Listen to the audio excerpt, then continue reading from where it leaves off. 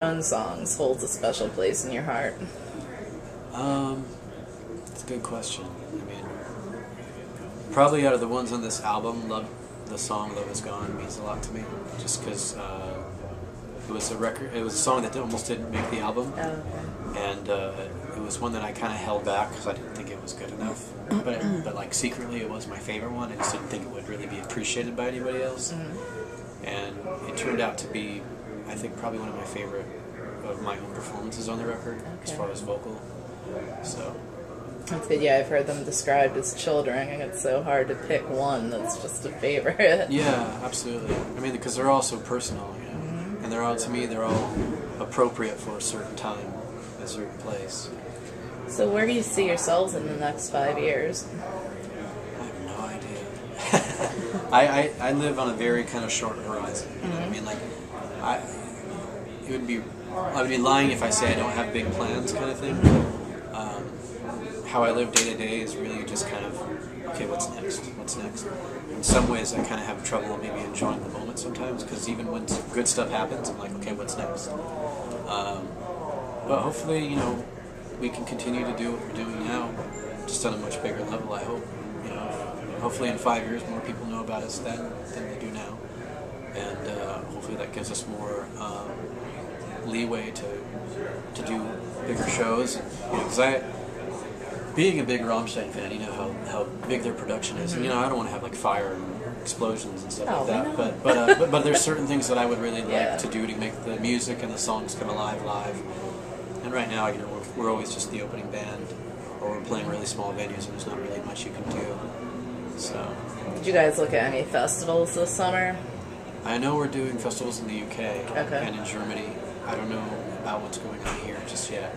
We just got home like a couple days ago, so everything's kind of new, and we're hearing all things for the first time about plans and things that are tentative that might or may not happen. So if you could create your dream rock festival with you guys on the bill, who else would share the stage? It'd probably just be all my favorite bands.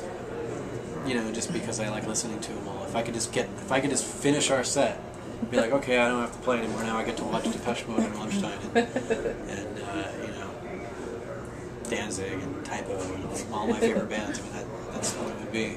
We could bring Huey Lewis over for good measure, you could bring Huey Lewis. He could sing Heart of Rock and Roll.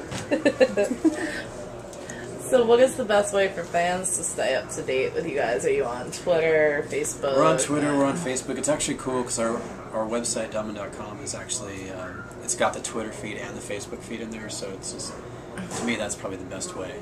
And it's getting to be so crazy on, like, MySpace and Facebook that if people want me to respond to emails, I still try to do it through MySpace and Facebook. It's just getting a little overwhelming.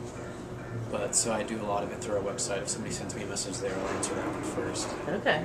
So that's good to know. Yeah. So where do you see the future of music heading? Like, do you think we're kind of stuck in a singles market? Do you think, you know? That's a good question. I mean, it's hard to tell. It seems to me that I don't know if it's going to necessarily just be a singles market, but I think what a really clever idea, I forgot who did it, was people are already doing it, where they just release groups of songs, maybe 3 or 4, you know, instead of having, you know, putting out a whole album, you just put together a collection, like a package. That's a good idea. I don't know. It's hard to tell, you know, it's always changing, and, you know, I think there's something good about having just singles, but there's also something great about being able to tell an entire story, you know. I think we just have to wait and see, I guess. Yeah, a lot of people are missing that whole story behind an album thing, and, you know, it used to be such an ordeal to pick up a CD and look at the liner notes and look at the artwork. I know, me too. It's like, you know, I think we're getting away from that, and it kind of sucks. But. Yeah, but I think in a lot of ways it's separating people who, like, really value music and people who it's just another commodity that they can throw away after they're tired of the song. Would you ever want to see your stuff in Guitar Hero or Rock Band? Sure. I mean, you know, I think that'd be cool if people can play. You know, I don't play that a whole bunch, but I know some of the guys in the band love those games. So, sure, that'd be cool. You know, I think, you know, it'd be hard to find certain. Not all songs would work too well on it, but I think if we have a song called One Feeling. I think if that would be like the perfect song for Guitar Hero. It's very riffy and kind of, so I think that'd be cool, and it's definitely a good way to kind of expose your music to a whole another group of people who might not otherwise even know you exist. So. Yeah, so many people, like, you know, all the classic rock songs and everything around there, you've got like little 5- and 6-year-olds running around singing the words to like dead Kennedys and stuff, so you know, it's people are always trying to figure out new ways to get your music heard, you know, get yourself out there. It's such a saturated market now. So many people are doing it. It's kind of hard to stick your head above the crowd. So if you can get it noticed in any way possible, why not? So what's been one of your craziest fan experiences?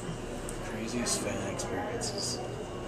I don't know. It's kind of hard to tell. I mean, I don't really let a lot faze me at all. So it's just, I mean, I guess just signing weird body parts would be the weirdest thing. You know? Yeah, usually I can't talk about that. Yeah. I don't know if necessarily the crazy fan experiences are necessarily happening to me so much as they are the other guys in the band. Okay. Yeah, they'd probably be better at telling you this stuff. They probably wouldn't want me to say anything, so okay. I'll just leave it at that. We'll leave it at that. So how do you guys pass the time on the road? For me, if I have connections to like the internet, I think most of us are kind of internet junkies. You know, one thing about Europe is it was really hard to find free internet. We get here and it's free everywhere almost. So I use it because I stay really active with the band. So for our sites, our Twitters, our Facebooks, our MySpace, it's nice because I'm very active in it. If somebody sends us an email, there's a good chance they're going to get a response because I like to stay really in touch with people who are really making it possible for us to do what we're doing. So we're on the internet a lot, all of us, for different reasons, different things. Yeah.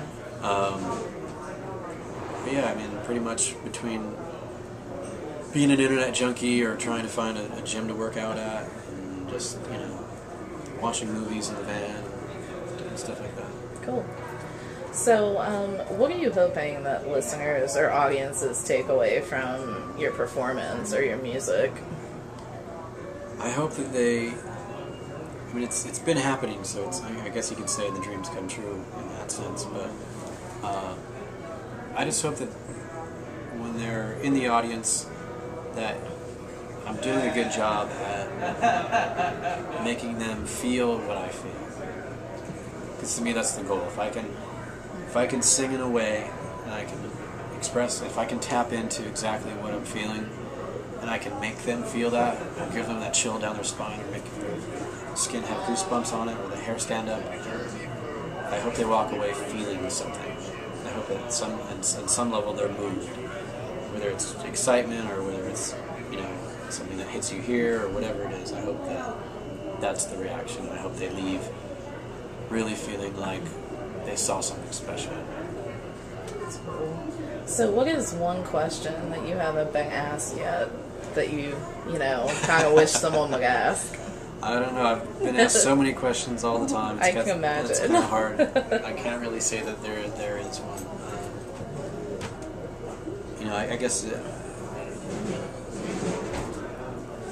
would just be like about song specifics, but nothing comes to mind right now. But I don't really get asked specifics about songs too much outside of like actual fans that are emailing me.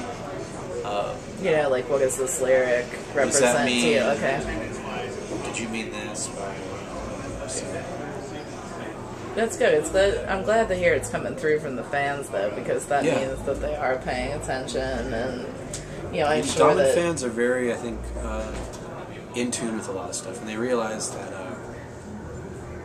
nothing that we do, for the most part, and I could probably think of an exception, but for the most part, whether it's videos or especially music or lyrics, everything has a significance. You know, nothing is taken lightly.